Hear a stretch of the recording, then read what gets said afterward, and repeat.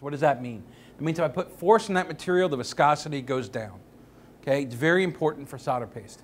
It's a critical parameter that we use to our advantage when we're printing solder.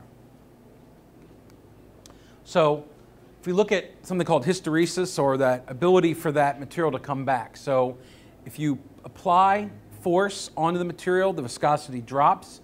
You then relax that force and the viscosity climbs back up. And the level at which it comes back up is called the hysteresis curve, or how far back does it come. So if you look, oops, there should have been, oh, this will show you. So here we're increasing the shear rate, it comes down. As we release that shear, it comes back up, but notice it doesn't come back up to the same exact point, okay? Depending on the amount of force you put in and things like that, it's not exactly one-to-one. There is what they call a hysteresis curve to it. And so that's why we look at stencil life for a paste, right? So if you're printing the paste and it always came exactly back, it wouldn't matter about how long it was on that stencil getting beat up. But some paste, this recovery rate may be much lower. So every time you're beating it up, it comes back here, and then it comes back here, and then it comes back here, and then it comes back down to here, and then you start seeing slump, bridging, things like that. So in understanding this curve, and as formulators, we try to understand that to say, okay, we want this to be as close to coming back up to here as possible, okay, but the laws of physics and chemistry and stuff get in the way, making it absolutely perfect. That's why we look at things like stencil life, work life on a paste. So one of the things that we look at. It's also related to the tack time, okay, because if that material doesn't recover, then you're not going to have a lot of tack force.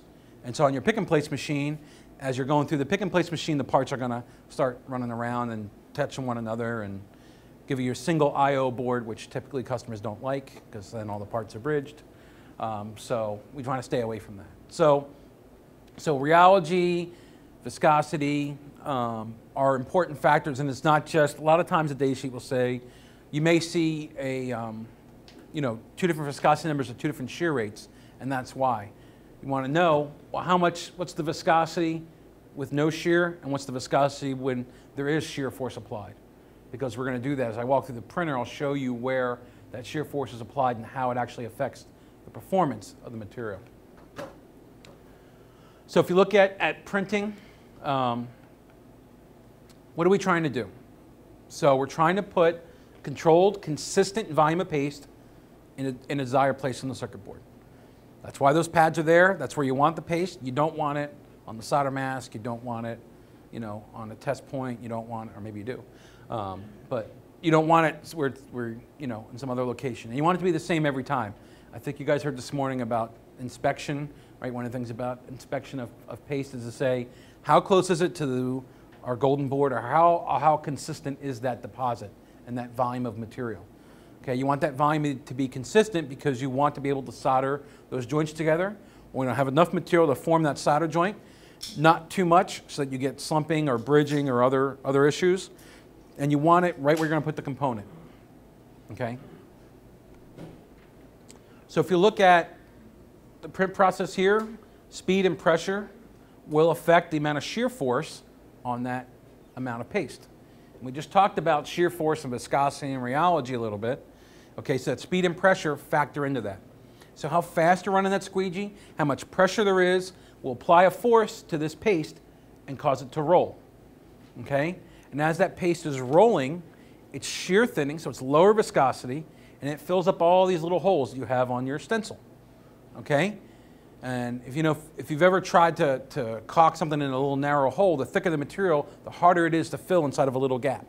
Okay? So we don't want a thick material at that point. So the speed and the pressure apply that shear force, causes the paste to roll. And that rolling action actually helps to fill the apertures. So a couple things you want to look for on a printer is you want to make sure that paste is rolling, that it actually moves and rolls kind of like a log across the stencil. And it's hard to see shear thinning, but you'll know if you don't get it, because typically those apertures won't be filled very well. And I'll show you some of that later. So the circular motion, that's what we talked about, roll. The other thing I'll talk about a little bit later is you'll see here where the board is flat up against the bottom of the stencil, the gasketing. Okay, we're putting pressure on the solder paste. So if you put pressure and there's a little gap here between the board and the stencil, that paste is going to squeeze out into that little gap. Okay, which tends to cause you problems like solder balling, could be bridging, could be flux bleed. There could be all kinds of stuff that happens because that board's not sitting tight up against the bottom of the stencil. You have a little gap, and because we're putting pressure onto the solder paste, it's shear thinning, and so it'll flow into that little gap, and then it'll be where you don't want it, and then you'll see that effect as well. Next thing we look at is drop-off and separation speed. So when you separate, the reason why we have this stencil, why there's holes, those holes correspond to the deposit that we want on the circuit board. Okay, so the speed comes across, it drops, and then you pull down your board, and you have a nice, happy little brick of paste. Okay, that should be exactly or very close to the image of what that hole is. Okay, so separation speed comes into play there. It's another way that we put shear force on that paste to get it to release. Okay, so if you quickly pull that board down, you get actually a little bit of a shear effect on the edges that helps it to release a little bit better. So that's something you can control in your process to give you good release. We also want this paste to drop off the squeegee blade, because usually you're going to have another blade that's going to come down and you want to print in the other direction. Okay, so if that paste is all gummed up and sticky on here, that's not good. So the paste has got to have that rheology and viscosity in a way that it'll actually fall and drop off that squeegee, allowing it to be a nice brick here so you can print in the other direction. Okay, so sometimes you get curtaining, but really what you want is this sort of, sometimes you'll get a little bit of this, and then as the next blade comes down and starts, it'll break off. Sometimes you get like a little curtain for like a second or so, and then it falls down. That's fine. The idea is that when you start the next end of the process, that you start with a bead of solder to come across. And why our solder is red? Because this is gray, and a gray blob on a gray square doesn't make it. If your solder is red, there's probably something else going on you need to talk to. Although we do print adhesives too, but I'm not going to get into that. That's a whole nother fun game. So what are some of the key variables in printing? Your paste, your stencil design, the board design, the squeegee, the printer setup, and the conditions. So I'm not going to talk about all these. I think you're hearing from some other speakers today on some of those other aspects. So I'm going to cover some of them a little bit more detail with the time I have, and then I think some of these I think will be covered in other parts of the discussion today. So what is solder paste? Solder paste is basically a bunch of little metal spheres inside of flux medium. It's usually about 90% by weight. If you do by volume, it's about 50-50. So by volume, it's 50-50. That means a 10 mil thick deposit, which probably many of you are not printing 10 mils anymore, but the math is easy. Half of that is a 5 mil, or if you're printing 5 mils, you're left with 2.5. I can do that math too. But if you look at, here's a cartoon, basically, if you talk about, and we'll talk about particle size as well. So for type 3 powder, that's tin, silver, copper, every one of these little spheres is in that particle size range, and every sphere is tin, silver, and copper. Okay, so when you get an alloy of a paste, it's not, each sphere is a different alloy, right? You got some tin and some lead spheres. No, we've got tin lead spheres, or we've got sac spheres. And they're inside this medium. Now this medium, I talked about formulating about rheology and viscosity. There's stuff that we add to that medium. There's chemicals and things that we add that give it those properties, that give it what we call a gel structure, or thixotropic agents. Okay, so there's things we put in medium that give it those properties, as well as all the stuff to remove oxides when you do soldering, as well as resist moisture uptake, because it would naturally do that, so we got to do that as well. Oh, and by the way, it's got to be no clean, right? So you don't want to clean it when you're done. So all the activators that do all the work to clean off all the oxides, you want them, after they do that, to not do that anymore.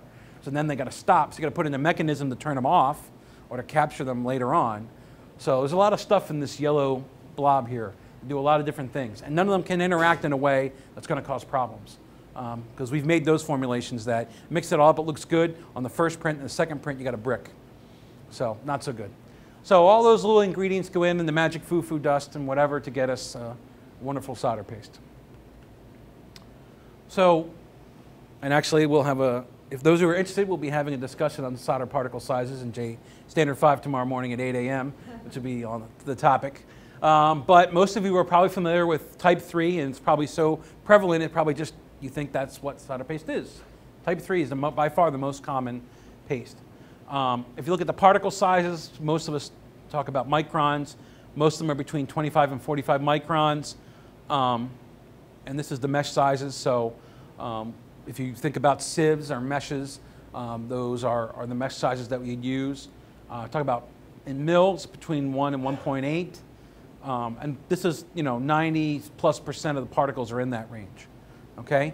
We're seeing more and more today people looking at type 4 powder. So it's a little bit smaller because you get the finer pitch. And I'll show you when we talk about a little bit about aperture filling. If you think about it, you get a bunch of these spheres in this paste. Those spheres have to fit through those little holes in the apertures. Well, the bigger the spheres, the bigger that aperture has to be for them all to fill in there and release really well. And so if the apertures get smaller, then you want your particle sizes to get smaller, okay? Which is why we start talking about type 4. And then type 5 and 6 are typically used in the semiconductor arena, where they are used on wafer printing to make the bumps. So sometimes people drop spheres to make the bumps on packages, like a CSP or a BGA. Some people actually print little, very small amounts of solder. And once solder wets and melts, it actually forms a sphere. That's how we create the spheres to begin with. You take molten solder and you drop them through a column of whatever proprietary design you have. But liquids naturally form a sphere in a vacuum without any, or just in air without any other effect on them. And so that's how you get the spheres on the bottom of CSPs or BGAs. But when we're talking about particle sizes here, I don't think many folks are even using type 1 or type 2. The few applications I've seen that still may use type 2.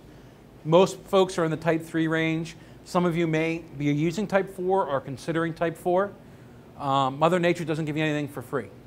So you want to go, a lot of people say, well, type 4 must be easier to print. I want to do type 4. Why not? What harm can there be? It's harder for us to make type 4, so therefore we pass it along to you as a higher price typically. And so they're harder to make, it's harder to